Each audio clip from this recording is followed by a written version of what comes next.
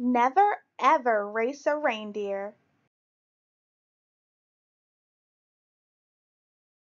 Everybody loves Santa's reindeer, and they love to go super fast. But there is something that you shouldn't do if you want that love to last.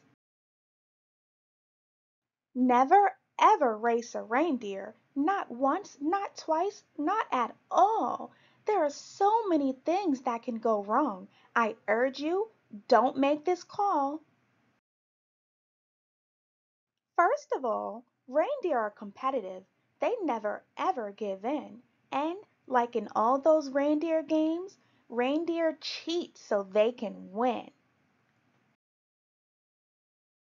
So while it may seem reindeer are nice, flying in front of the sleigh, Dasher and Dancer will trip you up if you get in their way. Cupid should be the nicest of all, but one time in a race, she made everybody else run the wrong way so she could get first place. And if by chance you take the lead and it looks like you might win, Prancer will use her Christmas magic and you'll end up in a bin. You get out the bin and run again. You won't be beaten that easy. But Donner puts eggnog in your water, and now you're feeling queasy. You slowly start to make up ground. The reindeer are nervous for sure. So Vixen and Blitzen lay a tinsel trap, and you end up on the floor.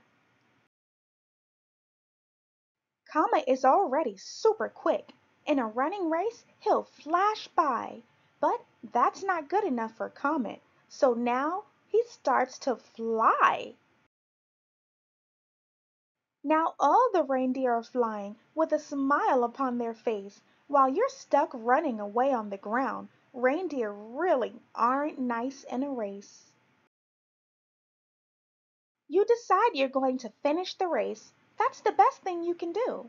Even if the reindeer are sneaky cheaters, there are people who never cheat. That's you. The reindeer have finished and are lying around. They really can be the worst. Then you realize they flew over the finish line. So you break the tape and you're first. So never ever race a reindeer. They'll set you up for a fall. Unless you don't give up, then they may cheat themselves and you will beat them all. Kids, don't cheat and don't ever give up. Merry Christmas!